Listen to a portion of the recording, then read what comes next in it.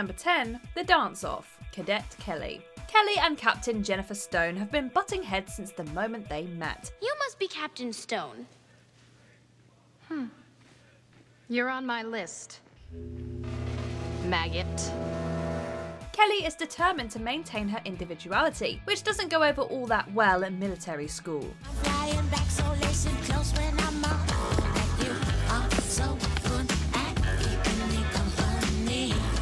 Things come to a head between the two after Kelly is sentenced to serve the drill team, but a dance-off helps them put their differences aside.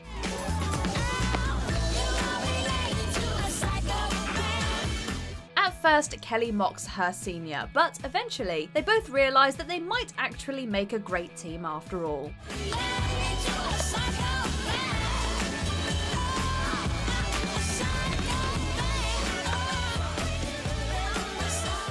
Kelly learns respect for order and authority. Jennifer learns that individuality isn't all that bad, and the audience learns just how awkward a dance-off can get. I mean, I think we could work something like that into the exhibition phase of the regionals. What? You're kidding, right? This is my solo. I don't even remember what I did. Number 9. Nothing's Wrong With Me, except this dance, Pixel Perfect. One of Disney's more underrated movies, Pixel Perfect, focuses on the Zettabytes and their new frontwoman, Loretta, who is actually a hologram.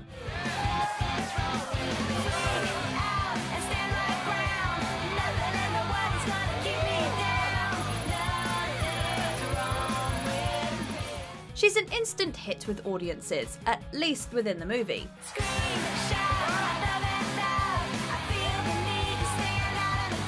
For the rest of us, she's just a bit too much. Loretta is certainly talented, but her moves are very overstated and just downright unrealistic.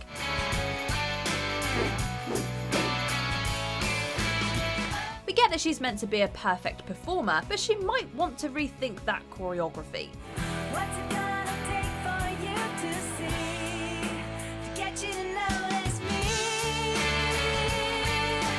We first see it in a song, Nothing's Wrong With Me, which is kind of ironic given what some audience members may have been thinking at the time.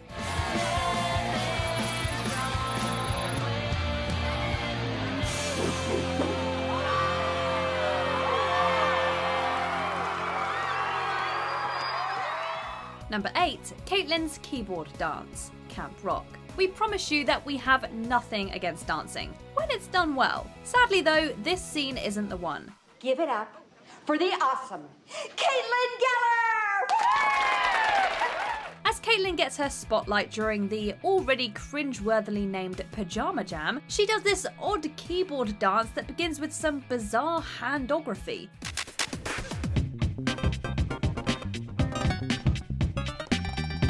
If that didn't make you squirm, then maybe Mitchie's somewhat overblown reaction did. She's really good. Were we not watching the same performance? Luckily, Tess's misplaced jealousy brings it to a quick conclusion, saving us from any further second-hand embarrassment. Help! Help! There's a snake! Oh, snake!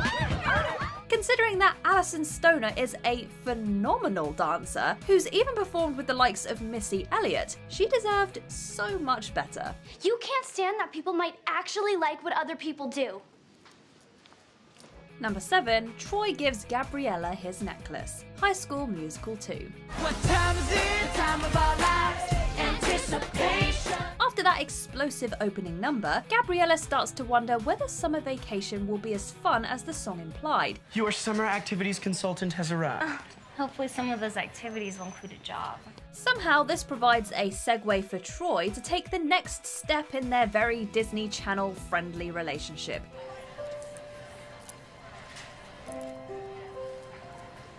It's a rather saccharine moment as Troy places his necklace around Gabriella's neck, but the moment that really has us groaning is when she asks him about the T on it.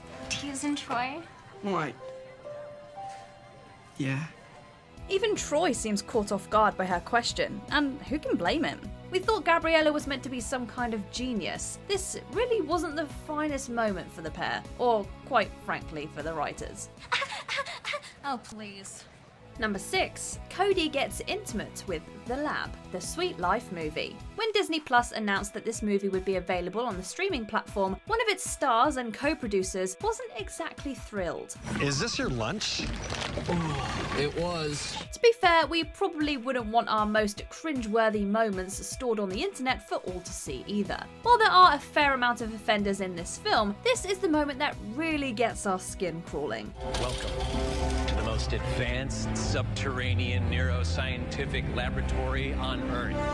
When the twins are first shown around the Gemini lab, Cody gets well acquainted with the equipment. Is that the hydroisotope caluvometer? Capable of reading the undetectable electrical charges in a minuscule brainwave. Perhaps too well acquainted. I love her. Oh.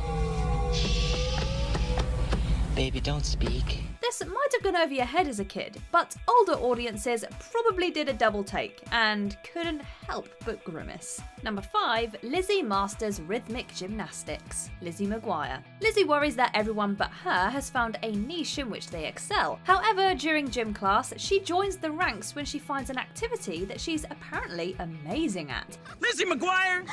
Something amusing you?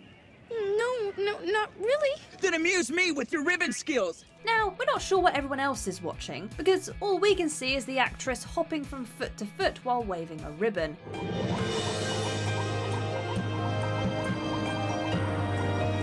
It's not really what you'd see at the Olympics, is it?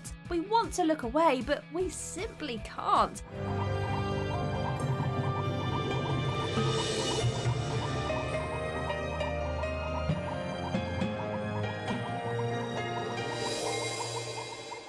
The Cringe Fest is even more baffling when you discover that Hilary Duff has previous gymnastics training and can actually do a pretty killer round-off back handspring. Oh my god, that was rough! Number 4. Awkward sibling tension. Life with Derek. As audiences got to know these characters, they started to pick up on the not strictly family-friendly chemistry between step-siblings Derek and Casey. Force field is activated. In fact, there were many who were rooting for them to get together. At times, the undeniable romantic tension between them was even intensified. Yes, we know that they're step-siblings and not blood-related. Derek, you are the most annoying brother. Step brother. Same difference. Yeah. And sure, it's not like they grew up together, but it's still weird. Maybe the writers were having fun indulging their audience with this will they, won't they.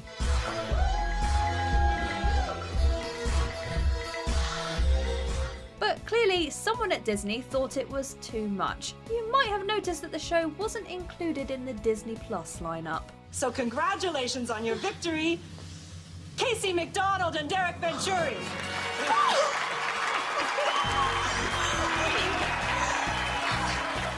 Number 3. Luke's uncomfortable crush. Jessie. This episode featured as part of Disney Channel's Freaky Freakend Marathon. A package containing a magic bell arrives, unleashing chaos as everyone switches bodies.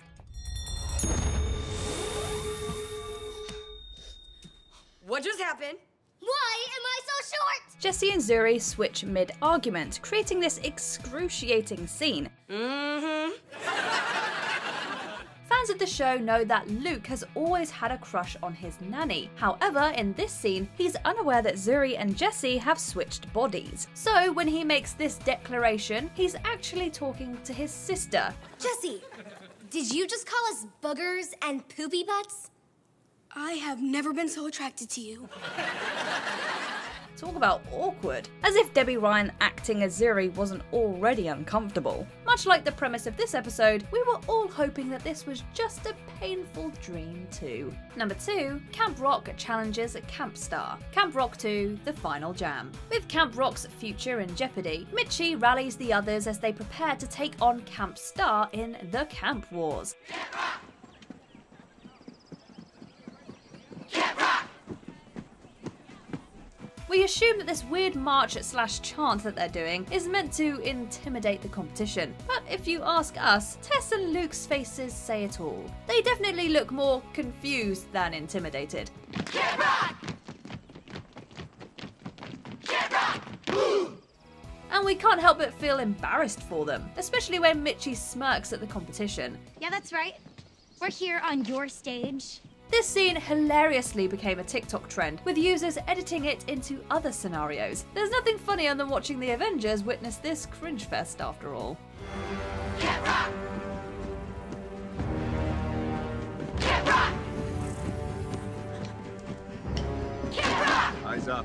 Before we unveil our top pick, here are a few honourable mentions. Mr. Matthews talks the birds and the bees. Girl meets world. We're sure this isn't the talk Riley or her father envisioned. Maya, it's my father. He doesn't know anything. I know things. What is the body? What does the body want? I'm gonna tell you. Soup. Now you know everything. Rap battle. Adventures in babysitting. Maybe they should have left the rapping to the professionals. Okay, I admit it, I don't follow rules. I'm not good with kids, I'm not good at school. Lizzie finds her dark side. Lizzie McGuire. Her bad girl phase was excruciating. She's a good girl at heart and knows it. By the way, cool jewels. Thanks, my parents TFO'd when they saw it. TFO, totally freaked out. Good one. Still Your Heart, Austin and Ali. There are times when a song and dance isn't appropriate. This is one of them. Call me criminal. I won't deny you make me want it all. Number 1, That Look. You know the one, Radio Rebel. Based on the novel Shrinking Violet, this comedy followed Tara, a shy high schooler who runs a popular podcast in the privacy of her bedroom. This is Radio Rebel, live from Slam FM. When her school's prom gets cancelled, she organises a MORP, which is just prom spelled backwards, as her radio alter ego. At the MORP, Gavin performs a song inspired by Tara. There's a girl I've liked for a while now. She's the kind of girl who's not afraid to ask a dancing sandwich for some help.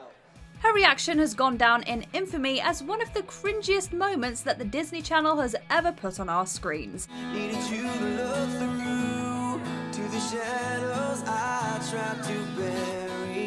Plenty of fans, including Debbie Ryan herself, have recreated the moment in their TikTok videos. It might have been a brief moment, but it makes us recoil every time. Did you enjoy this video? Check out these other clips from MsMojo, and be sure to subscribe and ring the bell to be notified about our latest videos.